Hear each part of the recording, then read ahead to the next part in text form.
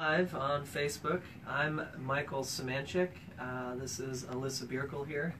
We are attorneys at the California Innocence Project. I'm the managing attorney, and Alissa is our litigation coordinator. Alissa was the attorney that worked on the Kimberly Long case, and Kim was exonerated, released from prison in June, was recently featured on ABC's 2020. And so we wanted to make it so that our followers out there could ask us questions specifically about the Kim Long case. So Alissa will talk a little bit about the case, talk a little bit about what we've done over the years, including walking 712 miles on her behalf, and also talk about some things that 2020 didn't cover that we think lend additional, it's just additional facts that we think that everybody should know that lends to her being innocent. So, Alissa? Hi everyone. We got Kim's case in this office in about 2009, and we do a top to bottom investigation on this. We have collected every document in this case, every photograph, every interview. We have our hands on everything. And so we came to the conclusion that Kim was innocent. We didn't take it lightly. This is something that took years of investigation and tons of work and research and forensic testing and consulting with experts. So we are 100% sure that Kim Long is innocent, and that is the reason we presented our case back to the court. And obviously the judge found our evidence persuasive and reversed her conviction. And it took so long. I see we started this case in 2009, and we weren't able to get her out until 2016, not just because of the amount of work we had to do on the case, but because the legal process takes so long. In that time, we filed numerous pleadings in the court, and we even took it upon ourselves to ask for clemency from the governor, which we thought might be a quicker way to get Kim out of prison. And Mike here and me and my boss Justin had taken clemency petitions and walked them from San Diego to Sacramento to the governor's office, asking for Kim to be released and 11 other people who we know are innocent and who are in prison right now. Unfortunately, the governor hasn't acted on any of those clemency petitions, and through our own efforts, we have been able to get 4 of those people out so far. So, tons of effort and time going to these cases, and we are an open book with these. These are cases where we are sure they're innocent, and so we're happy to answer any questions. Yeah, and I'm monitoring as the comments come in, so feel free to drop a comment on there, ask us some questions about the case. I know from watching the show with Alissa that there were some things there that we thought lended some facts that would have been, I think, helpful to the viewers out there to actually kind of help them understand why we think that Kim is innocent. So can you talk about any of those things and explain to us why our office was so behind Kim in this? Yeah. When we got this case, it initially didn't make sense to us, just if you look at the motive that Kim has here. Here she has a childhood boyfriend who she reconnects with, and she's living with him for only 6 months. And in that period of time, it just didn't seem like the type of scenario where you would get so mad at someone to kill them. Usually in these domestic violence cases, you have years of built-up resentment and anger, sometimes custody issues going on, and that's what ultimately results in the murder. You didn't really have that with Kim. You did, and so the motive for us was very weak. Then you had, in the first jury trial, 9 of the jurors thinking that there was not enough evidence to convict her. And then in the second trial, the judge saying he didn't think that the evidence was enough to convict her, even though she was convicted. And there's reasons for that, because this entire case comes down to the timeline given by Jeff Dills. Had it not been for this timeline, and I think everybody across the board agrees on this, even the prosecutors, had it not been for Jeff saying he dropped her off 39 to 49 minutes before that 911 call came in, this case would have gone nowhere. There would be no evidence against Kim. And so even if you look at that timeline, to come up with all of the different things Kim would have to do in that timeline, it would be impossible for her to do. She'd have to come home, she'd have to get so mad at Ozzy that she would become homicidal.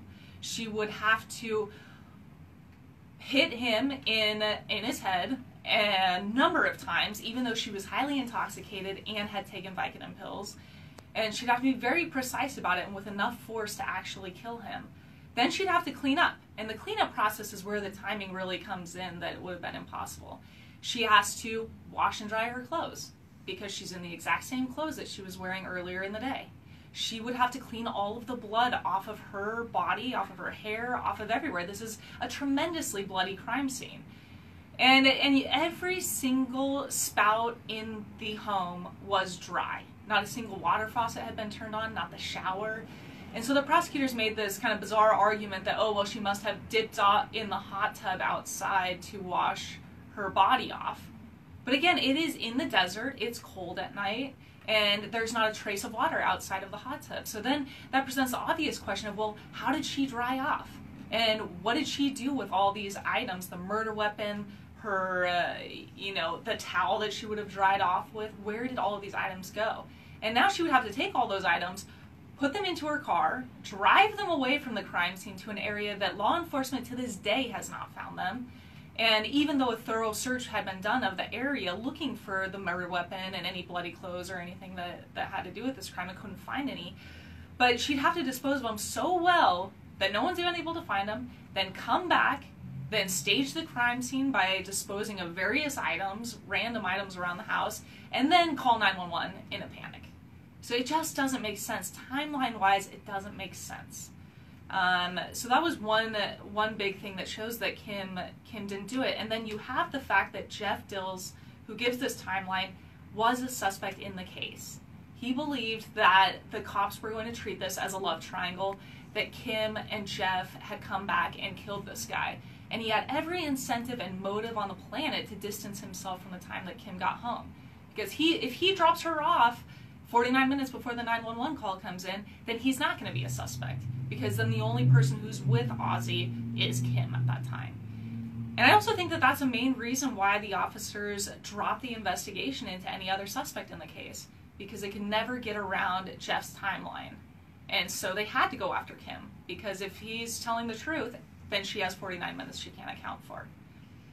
We were able to consult with various forensic pathologists in this case. And they had done an analysis based on how the body had been decomposing. And this has been studied for hundreds and hundreds of years, that once a body dies, certain processes start happening in the body, and those aren't visible to the human eye for a period of time. And in this case, Ozzy already had stages of decomposition showing, things that could not have been seen in less than an hour. And we know at most Kim has 49 minutes to do this thing. And so we have forensic evidence from pathologists that this body had been dead for a long period of time. In fact, they placed the time of death around 11:30, which was 2 hours before Jeff said he dropped her off.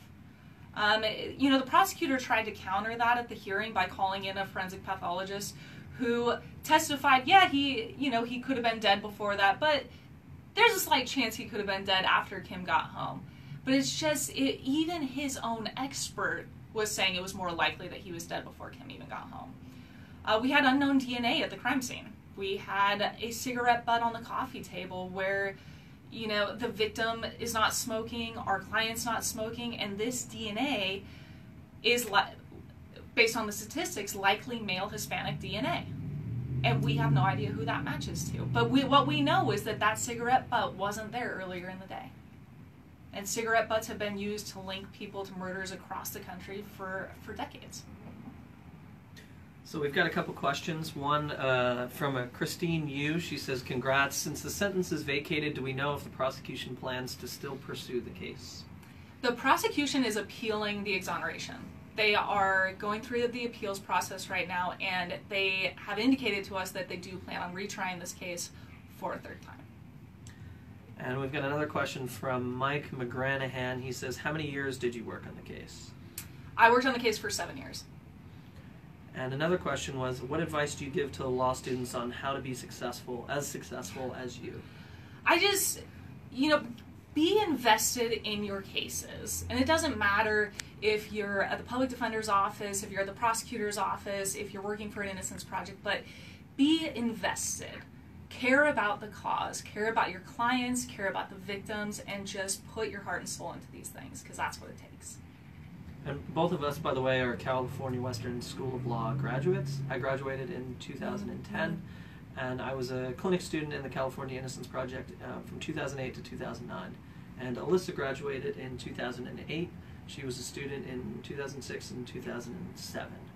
So keep your comments and questions coming in, because we're monitoring them as they come in here. We've got one here. It says, from Freddie, it says, I heard the DA conceded she didn't have blood on her clothes. Do they still believe she's guilty? So Kim, the DA's office conceded that Kim did not have blood on her clothing. Do they still think that she's guilty? Yeah, I mean, the DA's theory at the time that Kim was prosecuted was that she must have changed her clothes, because otherwise, she would have had blood on them. In fact, they have conceded that point in our post-convictions hearings. And so with that concession, I'm kind of not sure how they're going to proceed with prosecuting her for a third time, because one of the critical components of their case was that she had changed her clothes. And even the judge in this case said if she didn't change her clothes, the only reasonable inference is that she cannot be the killer. And that's interesting, because they not only did they change their theory about that, but now they're trying to figure out what time of death they want to go with. So it certainly seems like the prosecution is sort of grasping at anything that they can at this point. Keep your questions coming in. We're happy to answer any of them as they pop in the comments. Somebody just said, how can I get in touch with you? That's a great question. If you want to submit a case to our office, you can do that at californiainnocenceproject.org. There's a tab in the top right that says how to submit a case, and you can do it that way. You can do it online for any of your loved ones. We take cases in Southern California, so from San Luis Obispo south, we handle all of those cases. We do require that the person has already been convicted and sentenced, and we do require that you submit the appellant's opening brief or the probation officer's report, so we have some background into the case. So if you are going to be submitting cases, that is the quickest way to get them through our review process, is get us the questionnaire that you can download from our website and submit the appellant's opening brief all at once, and we'll start the review. So yeah, and there's other ways. If you want to get involved, we have a lot of, we are a nonprofit organization, so we are in need of a lot of people to help us out. And so if you're a retired law enforcement, we would love to, have you help us out on these cases, or we have tons of different volunteer opportunities for attorneys in the community. So if you go to our website, there is a tab to get involved, and you can just submit your information and your resume and say how you're interested in getting involved with this. But we really do appreciate help from the community on these cases. That's actually perfectly timed, because Sarge Anderson just asked, can I do pro bono hours with the Innocence Project when I'm in law school? And you can. If you go on to volunteer opportunities and attach your resume, you can submit it, and it'll go to Raquel Cohen, who coordinates our in-office volunteers. We do take interns from around the world. We had students in here from France, Ireland. We always have English that apply. We had a student from UAE apply, and we've had people from around the world, but we do have a lot of local interns that come in the fall and spring semesters while they're in their classes at USD or Thomas Jefferson, and plenty of students that go here to California Western School of Law and make their way into our office, help us screen some cases and figure out which ones that we want to pursue. We have a question here from Catherine Hare. It says, how do you fix IAC? Gosh, I think a big portion of that is training defense attorneys. I think there needs to be more training, and we do it as much as we can, go to different offices and present on different issues and cases. But a lot of the problems I feel with the public defender's offices is that they are overworked and underpaid. And they will be, like the defense attorney in Kim's case was assigned 2 death penalty cases at the time of her trial. He was literally picking a jury for a death penalty case 2 weeks after the jury returned a guilty verdict. So it was an impossible amount of work for him to handle at that time. And so I think there need to be limitations and realistic, limitations on these defense attorneys' workload so that they can perform competently in all of their cases. And again, training, I think, is a vital portion of it. I mean, you have some attorneys in the community who don't work in a public defender's office and have not been able to kind of keep up to date on changes in, say, DNA or forensic sciences, because they just don't have the manpower as a one-person solo practitioner to actually do that. So I do think that we need to do more training for defense attorneys in the community. And I think there's also a lack of resources.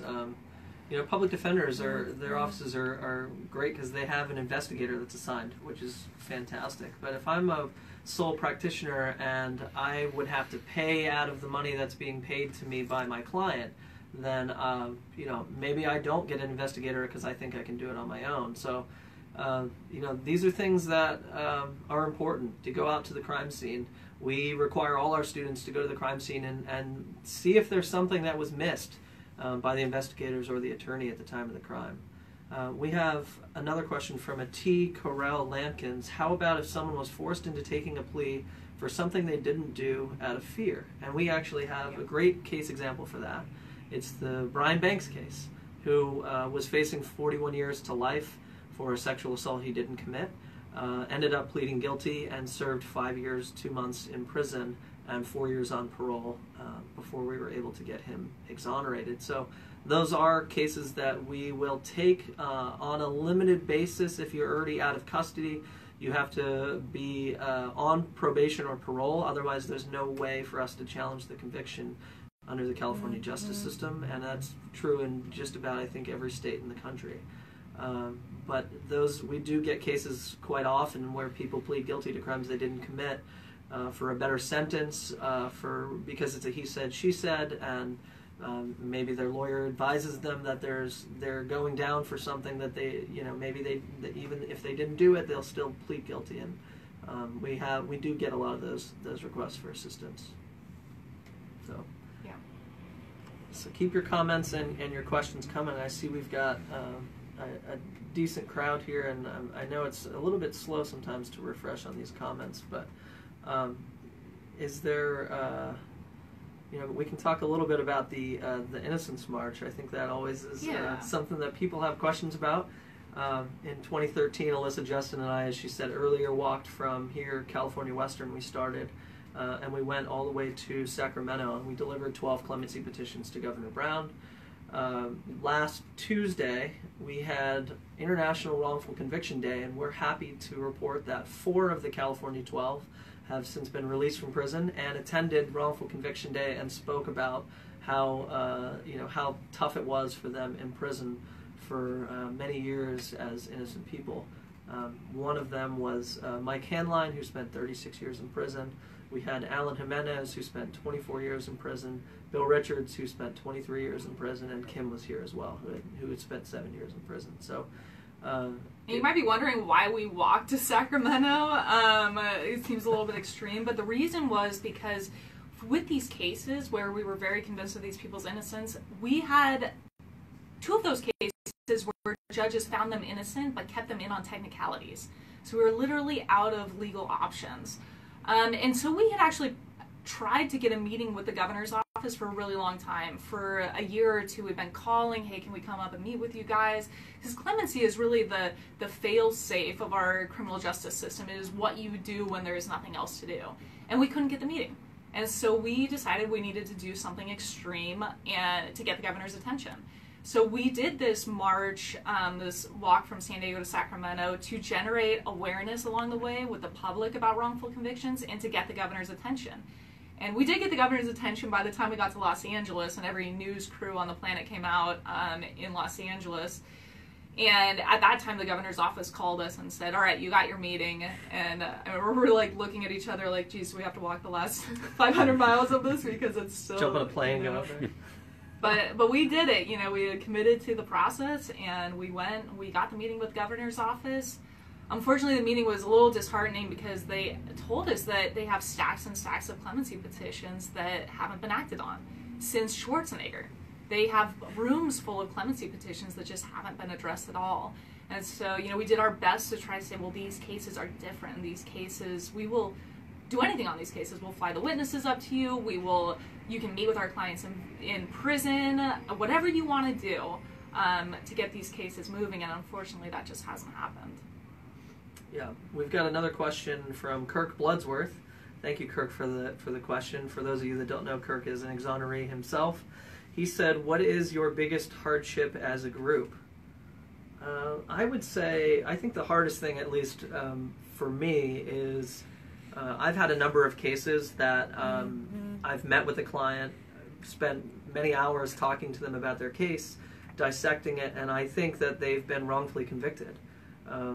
And there's not enough evidence to reverse the conviction in a court. So telling someone that that we're going to have to close their case is probably the biggest hardship that I face. I don't know about Alissa, but that I think is sometimes the hardest thing. And we did just pass a law that I think is going to help in a lot of those situations. We used to have the highest new evidence standard in the country, and we just changed the standard to a much lower standard that is actually on par with 46 states in the United States. So I do think that there's going to be less of having to tell them that there's nothing we can do. In fact, we're going back and looking at cases that we've investigated that we believe there could be enough evidence now to meet the standard that the rest of the country has. But I'm not sure about what she thinks. Yeah, I think all of these cases are really tough. I mean, you're dealing with some of the most extreme crimes. You're dealing with the rapes and the murders, and it's really difficult. And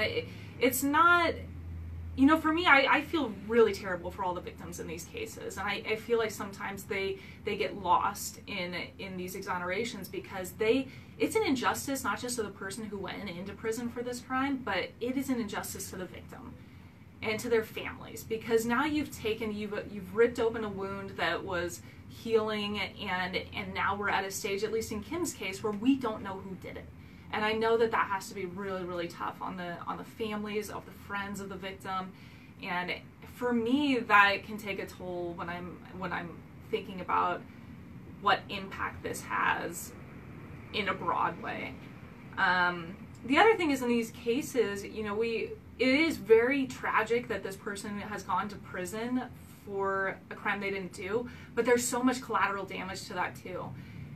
These people have children. Kim had 2 children at the time, parents, friends, and family. And so when these wrongful convictions happen, it's literally like a bomb went off, and then the chaos and disaster spreads out for miles.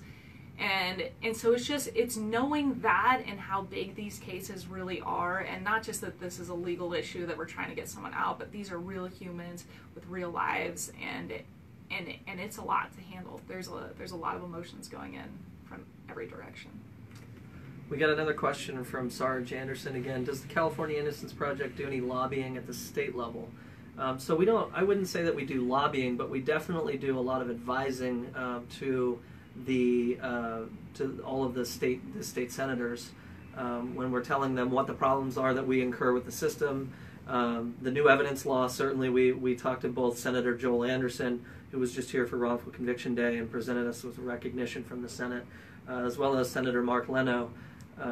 Both of them have been champions of justice for us in passing laws to help to fix the system, and we've been able to kind of educate them about what the problems are that we encounter when we're doing the casework that we're doing. In 2015, we passed, with the help of Senator Leno, a false evidence law that changed. The law was set so that if you have false evidence that's presented against you at trial, and had that false evidence not been presented, the result of the trial would have been different. That's the way that the law was structured. And the California Supreme Court in 2013 took a position that if an expert were to recant their testimony, that wouldn't be false evidence. So an expert gets up and testifies that you leave a bite mark, it was you're the defendant, you definitely left a bite mark on a victim, and now that expert recants that testimony and says, no, it actually wasn't that defendant that left a bite mark. In fact, I'm not sure it's a bite mark at all. It might not have been a bite mark at all. That recant wouldn't have classified as false evidence according to the California Supreme Court. And to get around that issue, we talked to Senator Leno about it and explained how ludicrous we thought that was. And he went ahead and came up with a bill and got it pushed through, and it ended up passing. And soon thereafter, we filed. That law was named after Bill Richards for his wrongful conviction, and it was ultimately his case. And we filed, and were able to get him out of prison in June. So I wouldn't say that we're doing lobbying, because it's more advising them what the problem is with the cases that we encounter. So we've got a couple other questions. What's one thing that you think would help end wrongful convictions in the criminal justice system? One thing. One thing. Gosh, that's tough to say. Yeah, I'm not sure. Yeah, one particular I thing. don't know. I mean, it's the same if you're looking at, okay, what's one thing you could do to prevent car crashes? You know, we're humans, we make errors, and so I'm not sure that there's one particular thing that would end it. There's a number of things that could help. Like California just passed a law that in homicide cases, the interrogations have to be videotaped now, which is good for everyone. It's good for the police officer who said the guy confessed. If the guy said, oh no, I didn't really confess in there, it's good for our analysis to see if this was a coerced confession. I think that having more resources available for full-blown investigations is really critical. You know, a lot of these cases, a thorough investigation just wasn't done, and a lot of it comes down to money. I think that there needs to be change in the way that identification procedures are administered. I mean, everyone saw that dress going around for a long time of whether it was white or gold or blue and black, and that alone shows everyone that we've got serious problems with the way that we make identifications. Like, we can't even agree on the color of a dress while we're looking at it for an hour. So I think there's a number of things that can be put in place to make sure that there's a less chance of a wrongful conviction, but as far as eliminating it, I'm not sure that's possible.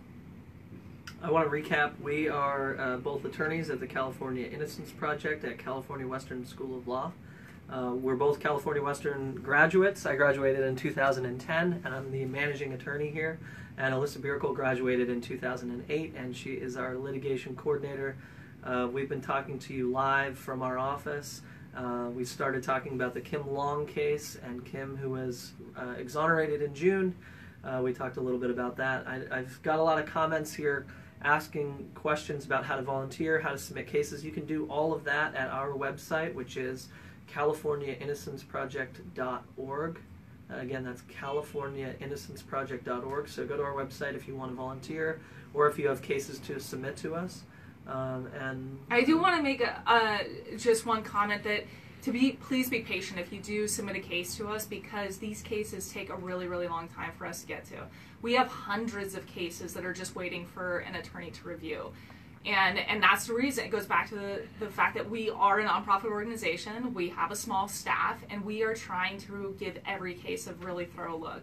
So if you do submit a case to us, just know that it is going to be a long process and it is going to take a long time, but we will get to reviewing your loved one's case. One last comment. I see Larry Polschneider is commenting there. He's an exoneree. He'll be celebrating his 1-year anniversary of being free tomorrow. So congratulations on your nearly 1 year of being free.